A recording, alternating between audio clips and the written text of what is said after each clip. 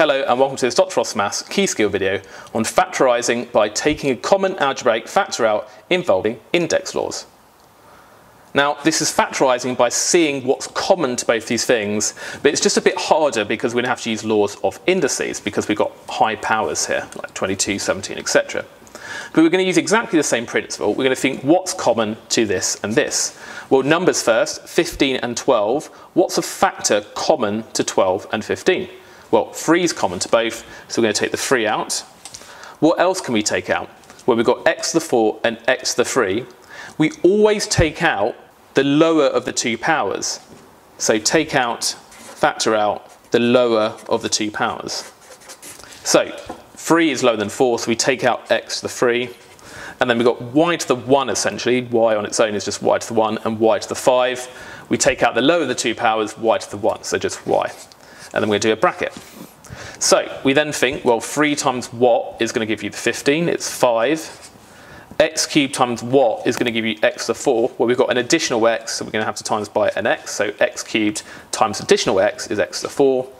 Y times what is y? Well, it's already y, so we don't need to do anything there. And then the second term, 3 times what is minus 12? It's minus 4. X cubed times what is x cubed? Well, we don't need to times by anything else, it's already x cubed. And y times y to the what is y to the 5.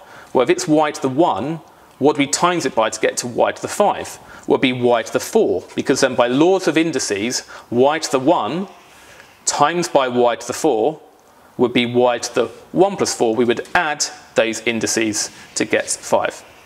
So that's the first one. What about the second one?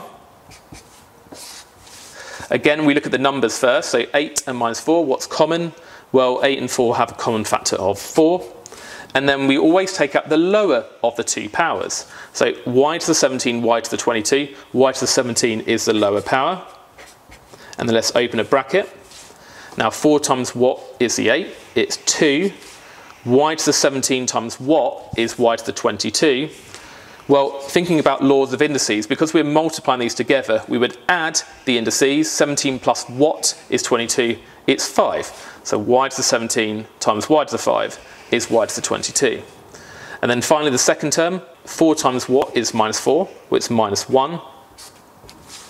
And y to 17 times what is y to the 17? We don't need to times by anything there. So that, in fact, is the final answer.